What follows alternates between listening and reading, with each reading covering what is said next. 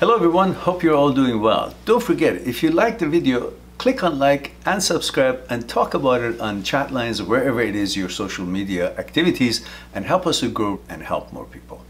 I'll talk to you soon. Annie is here.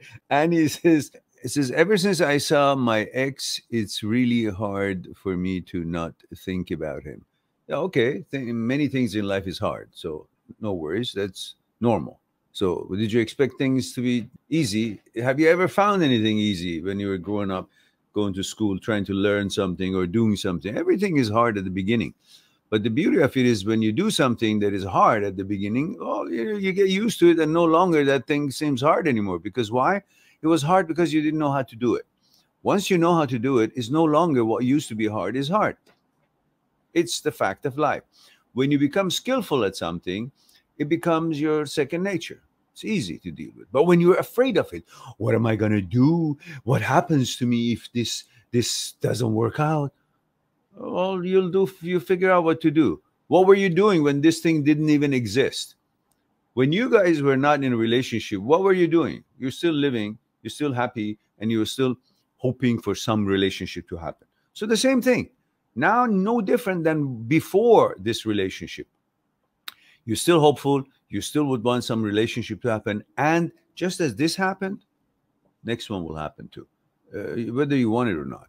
And you say, but I want this one. Why? Why would you want the one that is not with you? Why would you want the one that is not working? Why would you keep wanting to drive a car that its engine is not working? Why would you constantly want to take the bus that it goes to the wrong direction? Why? You change it. You have a choice. You don't have to be miserable. The thing is that you think, oh, my relationship didn't work out, so that was the only girl who loved me, or whatever your situation is, and therefore I don't know what to do. Where is the next girl coming, or where's the next relationship coming? They'll come. How did this came? Where did this come from? Did you know about it? You slept, and in your dreams the powers came, so thou will have a relationship tomorrow. You will meet someone. No, it didn't. Did it? It didn't. It just happened. You didn't know. So you're in the same position now. You don't know, but it will happen whether you know it or not. So if you simply love yourself and value yourself and stop valuing what doesn't value you enough, then you will gain confidence about you want to qualify someone. Not that anyone in the past or whatever, for whatever reason, is qualified, even though when they do not pay attention to you. That's when you respect yourself and love yourself. And when you do that, then you'll begin to move on easily, because you say, I deserve to be in a relationship where the other one also wants to be in a relationship with me. Then we got something going. Something to work on. Subscribe on my channel, visit my channel, and go through the videos that you might be interested in. Mind@seekstruth.com, making it one step away to talk to me one-on-one on Skype and discuss what's concerning you.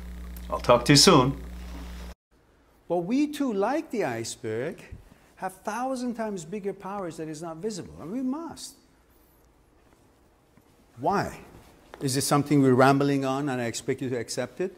Or is there actually another power within us? Would you come and help me out? Okay. What I want you to do is put your hands underneath my arms and just lift me up. There we go. Okay, now, that's my physical part, right? Same thing, again, with that. Just want to see if there's any difference. Go ahead. Now, go ahead. Now, this, go ahead, when you're ready. Go ahead. So you see, this is different than what he was doing, and I'm not really doing anything. You convinced? Yeah. So are you guys convinced that there is something other than, thank you. Yeah, no Thank you very much.